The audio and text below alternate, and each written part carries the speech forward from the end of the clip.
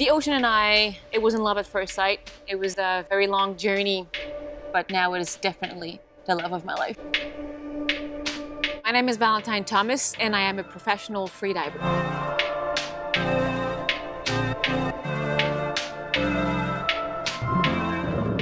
Overcoming my fear of the ocean was a journey.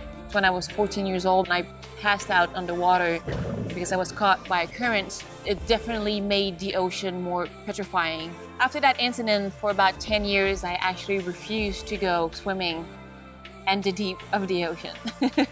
It took me a couple years to finally be comfortable and overcome the fear that I was feeling in the water.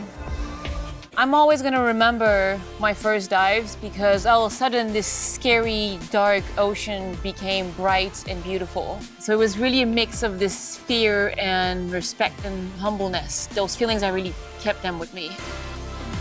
After working in London in finance for several years, the more time I was spending in the ocean, the more I started feeling out of place when I was at the office. Of course, it was very scary to leave that, but the freedom I gained out of it was just worth so much more. To discover that a world that seemed so extraordinary and so hard to do, I could do it. It definitely changed my perspective of myself. I became this very self-confident woman who could do anything because I was realizing that if I could do freediving, anything was accessible to me.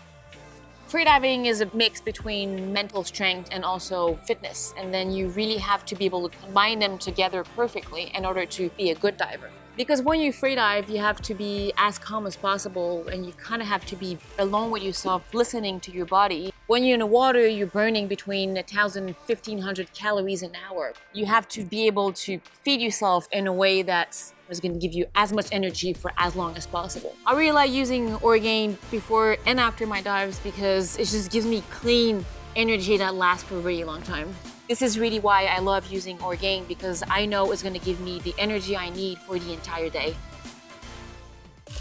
I'm very, very grateful and happy that I live a life that if I was given 30 days to live, I wouldn't change one single thing. I still keep my eyes on the prize every day. I would never give up on my values and what makes me happy.